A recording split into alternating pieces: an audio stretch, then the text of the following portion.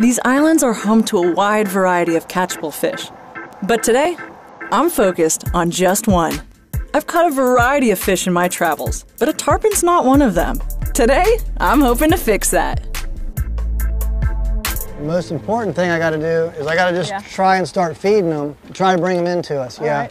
They're usually laying in this channel, so I'm just going to start throwing a few baits out. After Captain Jeff and I tossed out a few freebies, it was time to bait up. Happy pilchard. Just fire them out there. You just got to move them, that's all. And keep feeding them, you'll get them over here. And give him a solid hook set and then be ready to bow when he jumps, because he's going to jump right away. Right tip up, right tip up, right tip up.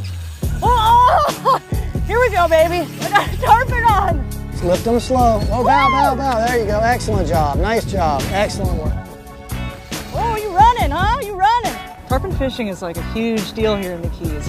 What's that all about?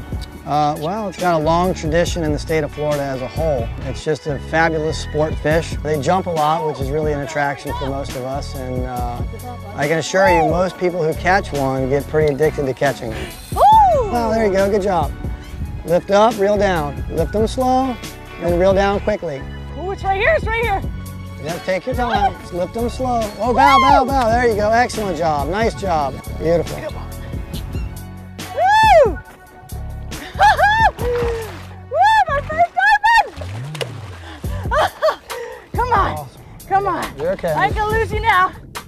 All right, man. How's that? How big is this? I would say he's about 15 pounds. 15 pounds? Yeah. All right, man.